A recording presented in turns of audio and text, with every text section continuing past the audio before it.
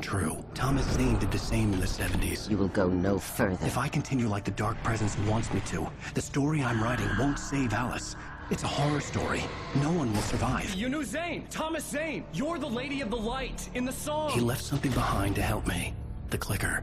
Alan thought of this as he stood on the rim of Coldrain Lake, the clicker in his hand. He took a deep breath and jumped. I can get to her now. I can finish this. Шестой эпизод. Привет, дорогие мои, меня зовут Артур, мы продолжаем проходить Алана Уэйка. В последней серии мы нашли щелкунчика, добрались до станции, до плотины, до ярко освещенной комнаты. И там нас ждал бы этот предмет, вписанный в нашу реальность Томасом Зейном. Это наше оружие против тьмы. Развязка близка. I had a hangover. My head was about to explode and the light hurt my eyes. I needed my sunglasses and painkillers to dull the pain. In one of my finer moments of self-deception, I swore to quit drinking. Взять темные очки обезболивающие.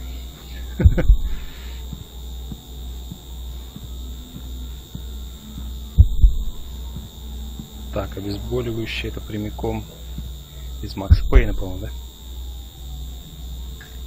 Хотя здесь может быть никаких отсылок, просто обезболивающий. Человек пьет с похмелья. Почему бы и нет?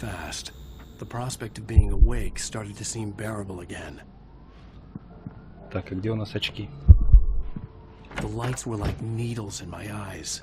I needed my sunglasses. А вот они.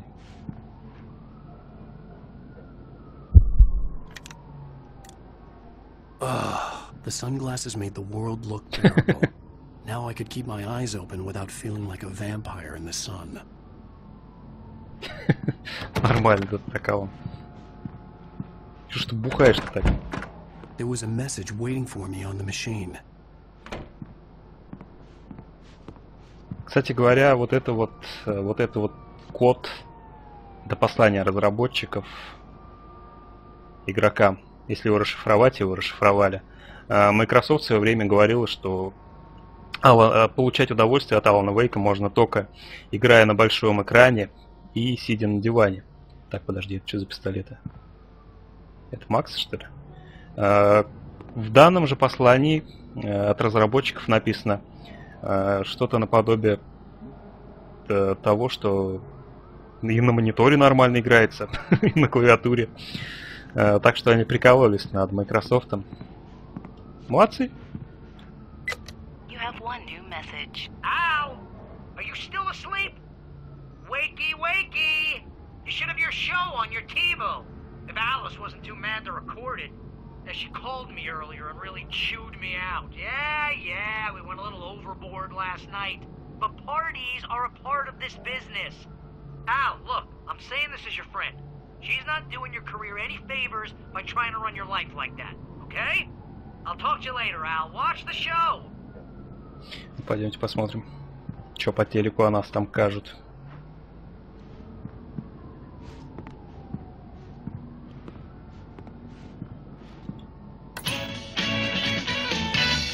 Ladies and gentlemen, welcome back to the Harry Garrett Show.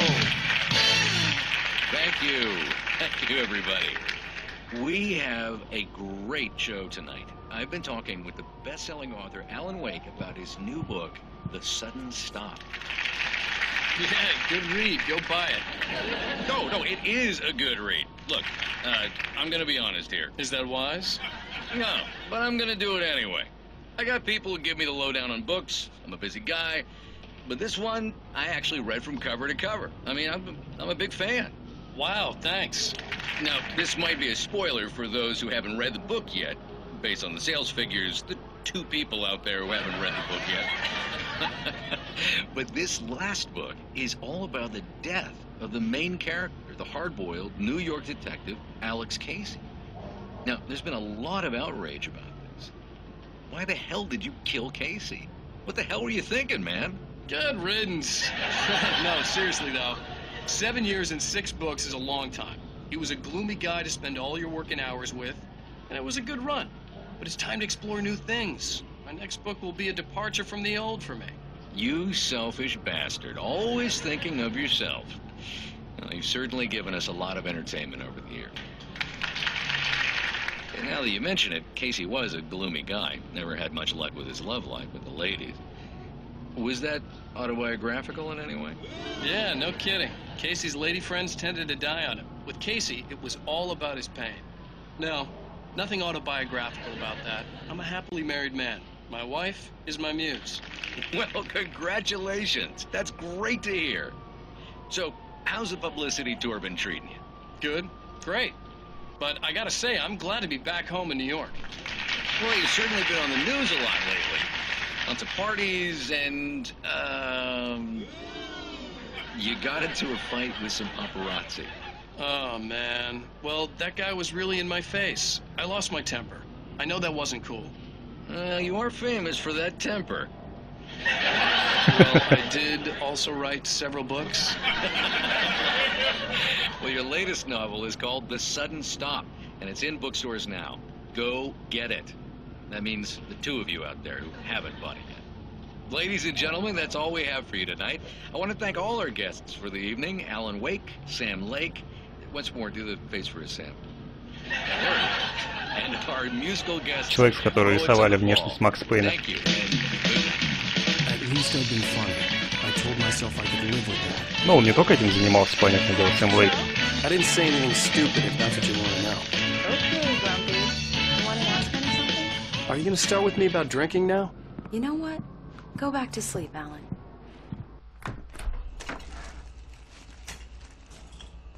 What? Now you can't even talk to me? Well, this morning I was angry because you said you'd be home at midnight and you showed up at 7 a.m. and passed out in mid-sentence. Now I'm over it. Are you angry? This goddamn tour. It's gotten out of hand. Oh, honey.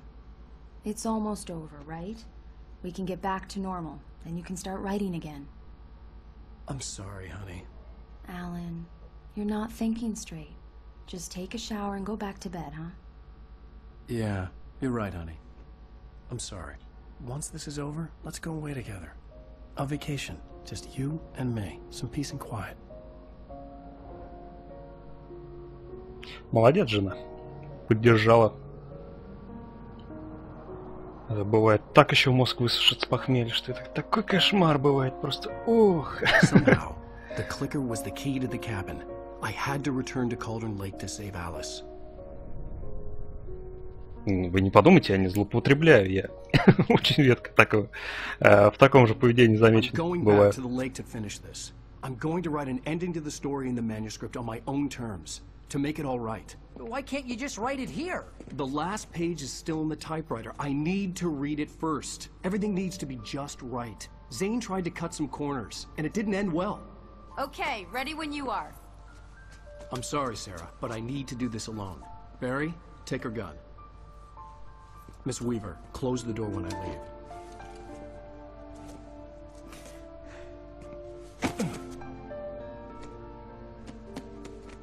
Good luck, Al. See you later.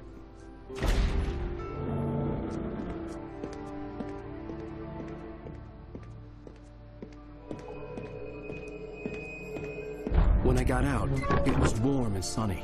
I'd flicked the switch of the clicker. Had it done this? I didn't stop to question it. I had to take advantage of the sunlight to get to the lake. On Zane's page, I'd stood on the rim of Coldrain Lake, about to use the clicker. That's where I was headed.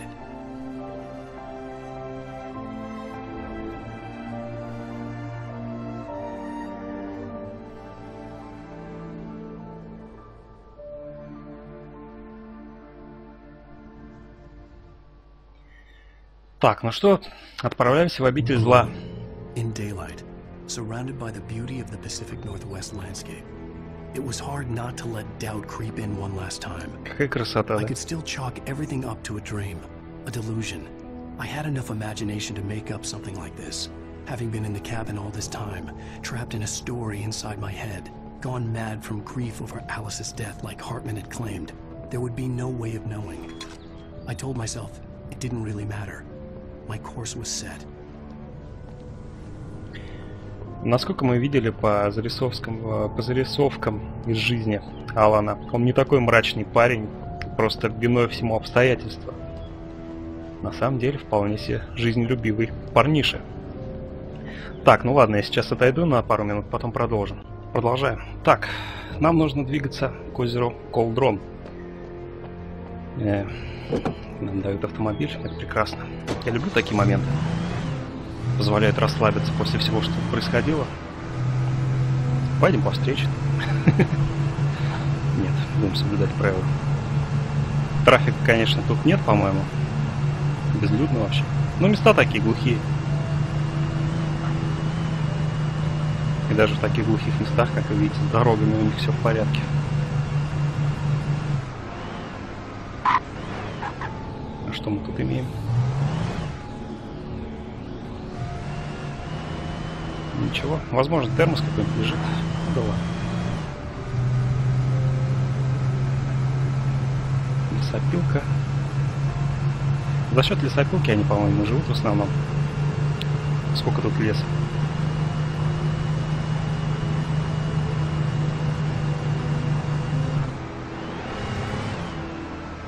Угу. Ну, конечно. Недалеко уехали.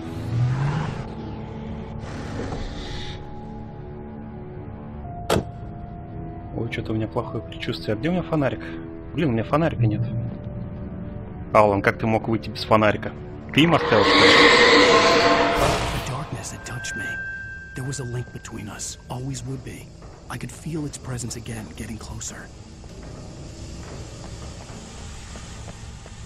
Так, валим на свет.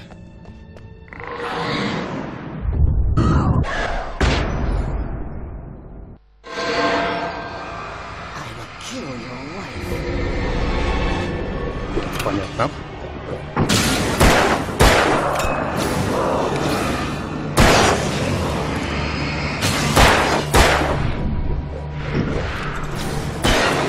Так просто все не могло пойти, верно?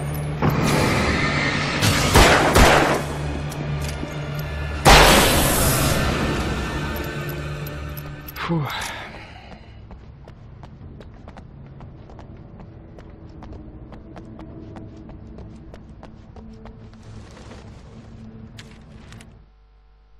Темная сущность мешает Уэйку. Темная сущность больше не пыталась завладеть писателем, чтобы он написал нужный ей финал.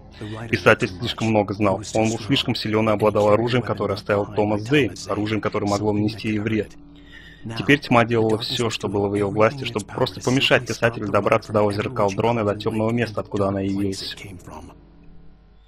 Поняла уже, что не шутки, короче говоря. Он вполне может с ней покончить. Твою дивизию. По крайней мере, фонарик вернулся. Непонятно как, но вернулся.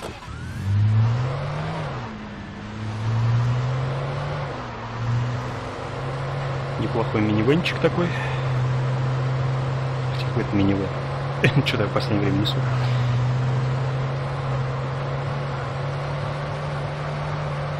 Куча брошенных машин. Похоже, что их владельцев она быстро так на ходу превратила в своих слуг.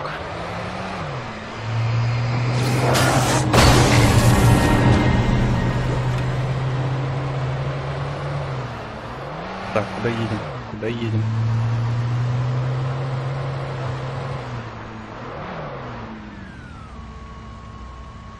Так, там ништяки какие-то лежат. Интересно, не совершаю ли я ошибку? Давайте сходим.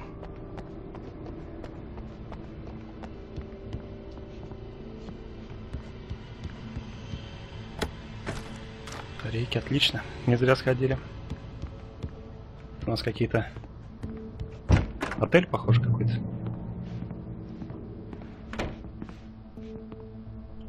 Based on the signature in the motel register, Agent Nightingale had stayed here, in room number 2. Да. Отнюдь не зря сюда приехали. Отель Маджестик. Основные сведения. При бронировании номеров вносится возмещаемый залог в $100.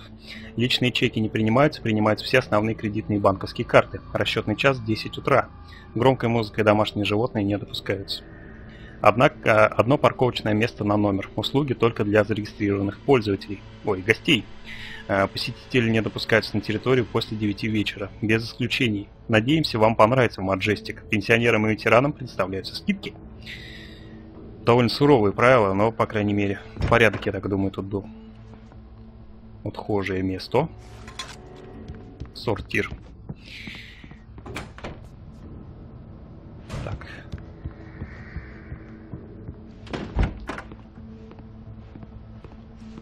Второй номер, говорите. У парня серьезно текла крыша. This had obviously been the room where Agent Nightingale had stayed when he hadn't been busy harassing me.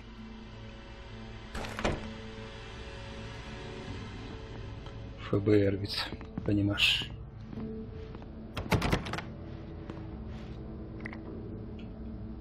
Так, ладно, пора валить. Look after yourself and your co-workers! Could have fooled me.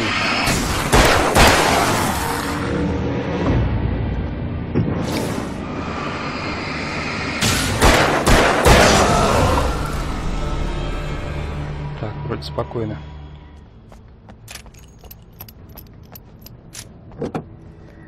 Ладно, поехали дальше.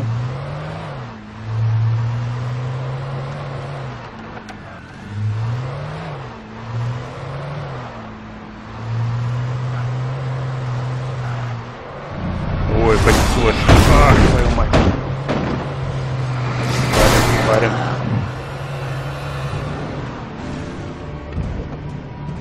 Блин, ну почему же мне не дают нормально поесть на машине? Вы там как идете за мной, нет? Ребятушки. Нет. Решили, что она того не стоит, похоже.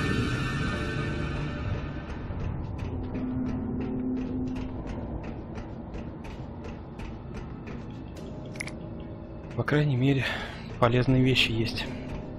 Это уже радует.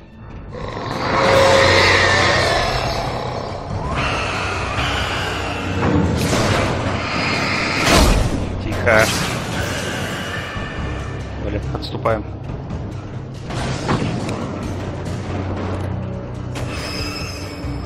Где она? Я ее слышу. А вон она. Так, давайте быстро добьем.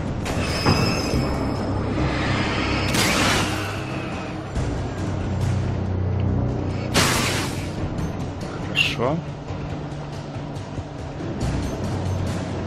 Давай лучше свет выручим. Ох твою мать. Она явно недовольна тем, что я тут делаю.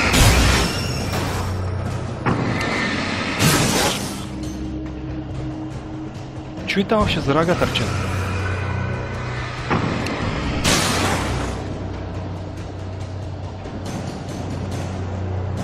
А, это олень, наверное. Так, тихо, спокойно проходим. Все у нас хорошо. Холодильник.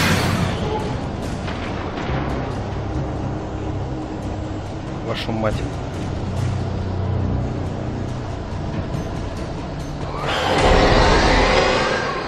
Ой, плохо кончится.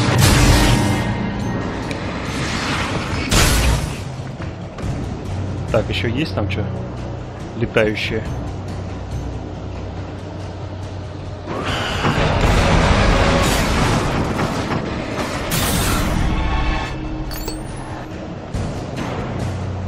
Блин, что-то напряженно как-то.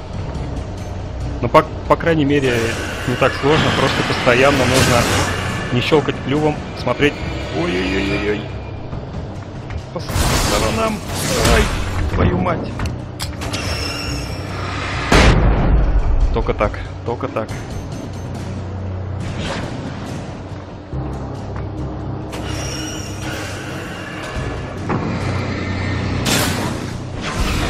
Тихо, уважаемые.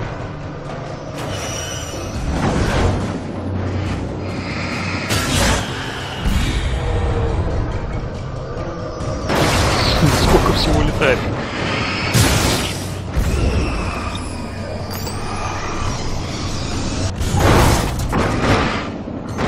А вот так представьте, да, холодильник с такой силой вдарит, это же просто кошмар, это несовместимые с жизнью повреждения будут моментально. Блин, я думал, это олень с фестиваля. Это куда?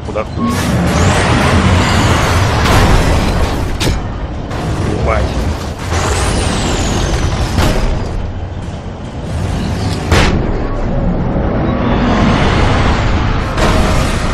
Давай, дохни, мать твою, за ногу, давай.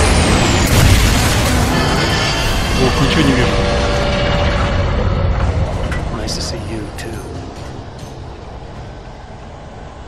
Ну, Алан все, Алан уже настроен. Фу. Неужто мне дадут на этой машине поехать? Уф, валим, валим, что-то тут совсем все плохо. Тьма явно не рад тому, что мы хотим тут сделать. Добрый день! Собак! Давай. За что ты там? Ох! Блин, это просто кошмар какой-то. Валим. Вон в тот дом, там свет.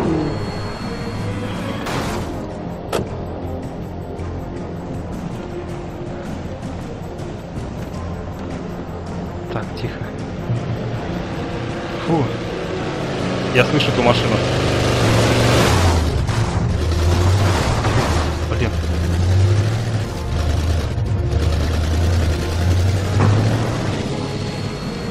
Это явно полный уже капец. Она не одна еще, что ли? Да нет, одна вроде. Офигеть, вот на такой машине я бы покатался. Так, ну мне пытаться с ней воевать или все-таки убить ее попробовать? Твою дивизию, ты посмотри. На, лови. Все? Вроде все. Так, давайте посмотрим, что у нас там наверху хорошего.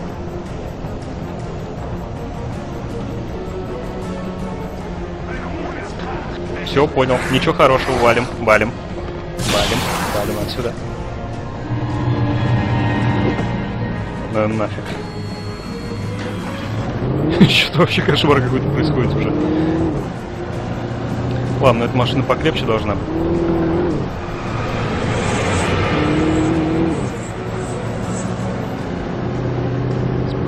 Спокойно, все у нас получится.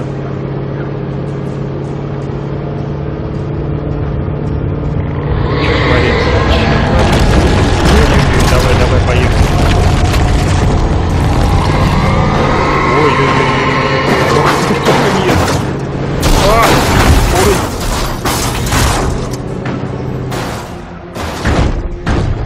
Твою мать. Блин, только не говорите, что опять тупика. Давай. Нет, не лезь ни в какую. Фу, приехали, похоже. Вот это беда уже, полная капец. Так, тут нет машины. Видимо, нет. Я на двоих тут себя уже неуверенно чувствую. Такой капец творится. Так, ладно. Найти машину, двигаться дальше. Вон на выходе из туннеля. Блин, идут.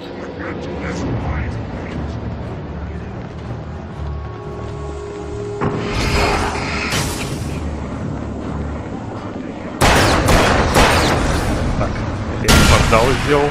Ну ладно, по крайней мере, спичку дало.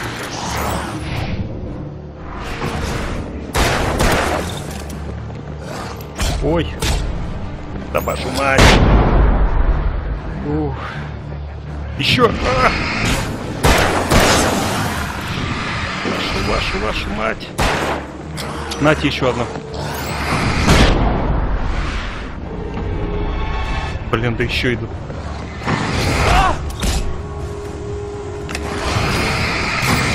Я тут умру сейчас.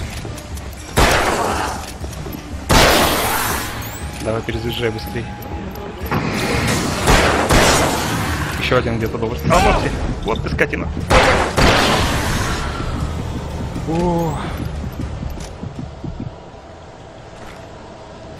Патрон для дробовика это отлично. Дайте дробовик, тогда это будет вообще хорошо.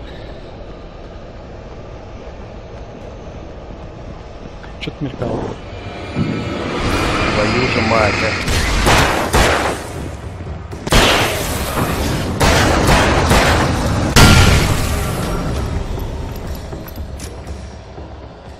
Полный капец. Полный. Еще идут, еще.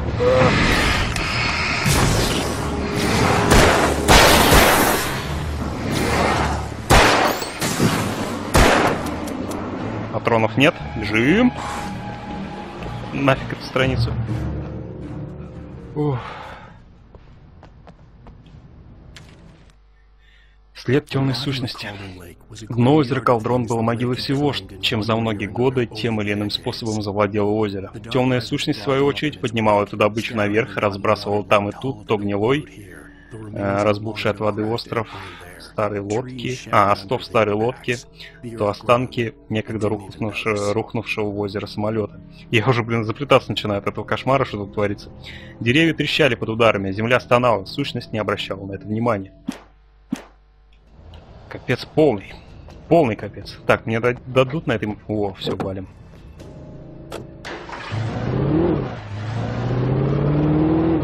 Это просто... Это невозможно. Что-то уже совсем уже плохо пошло.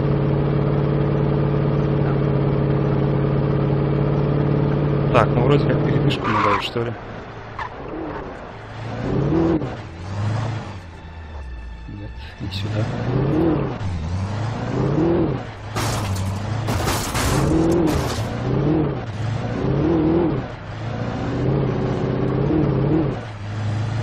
Это что у нас такое?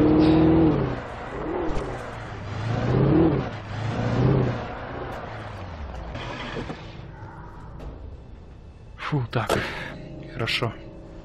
По крайней мере, здесь есть свет, здесь есть ништяки. Но если я туда войду, то наверняка я там кого-нибудь встречу. Все посетители должны отметиться у смотрителя. Перед входом на свалку необходимо подписать отказ от претензий. Если нужна конкретная деталь, сначала спросите о ней. Для самостоятельной добычи деталей приносите свои инструменты. Надевайте защитную одежду. Внимание, кучи могут сдвигаться. Опасная зона. Прекрасно. Мы попадаем на свалку. Что может быть лучше, чем летающие тут и там остовы автомобилей? Я даже не знаю. Слышу.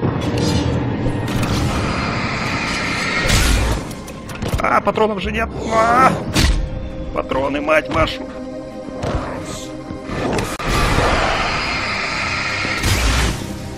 Надо валить. Отвяжитесь от меня, пожалуйста, ребятушки.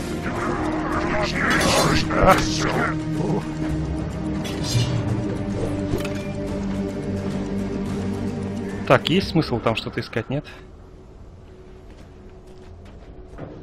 Потому что я слышу, что они вон там бегают. Патронов у меня нет.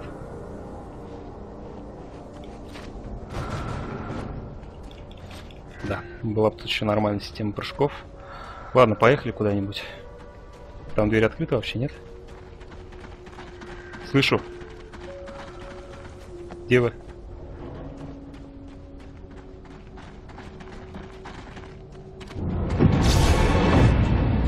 Блин, я не знаю.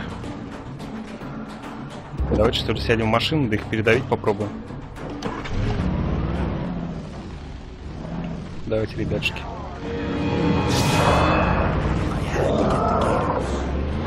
Подожди ты с воротами.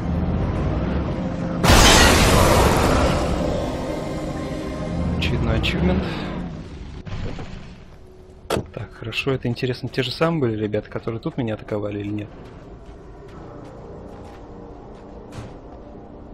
Ну, там патроны. Нет, это батарейки. Бляха-муха.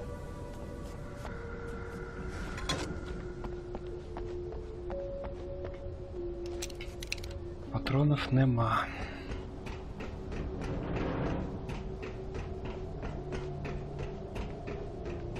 О, хотя бы эти. Вот.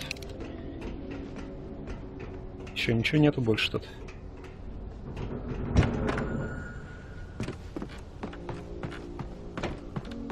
Вроде нет.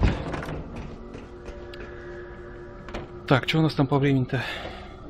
В принципе, серию можно закончить. Давайте-ка мы на этом прекратим. В следующий продолжим пробираться. Пока такое более-менее мирное место, чему я несказанно рад. Могу сказать, что донимает уже натурально. Это пошел какой-то просто... Ну, вы поняли, что именно. Но я думаю, мы справимся. Но справимся мы в следующей серии. На этом все, дорогие мои. С вами был Артур. Всего хорошего. Пока-пока-пока.